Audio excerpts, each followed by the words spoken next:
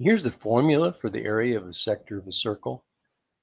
Pi r squared times c over 360, where c is the central angle in degrees, r is the radius, pi is approximately 3.14159. What's really happening here is that this is the area of the entire circle.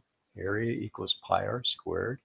And this is the fraction of that area that we're interested in. If we have a central angle of 30 degrees, 30 360ths of the entire area. So to use the formula, you'd say pi times the radius squared, which would be 64. And then what fraction of the entire circle's area are we interested in? 30 out of 360. And this 30 out of 360 really reduces to 1/12. Divide by 10, 3 into 36. So we have 64 pi times 1/12 divided by 12.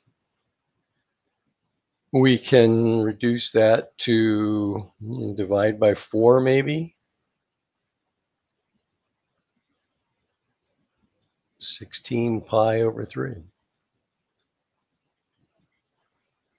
Now here's a website that actually does this for circle of radius 4, and you can adjust the central angle, and as you can see is the central there's central angle of 30 degrees, 30 out of 360, 16 pi is the area. As that central angle increases, the area of the sector gets bigger and bigger. There's half a circle. Half of 16 pi would be 8 pi. And we could go all the way around, I guess, and we'd have the area of the entire circle. Well, no, we wouldn't.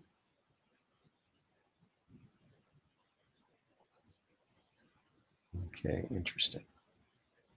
There we go. Okay, so there you go. Hope that helped.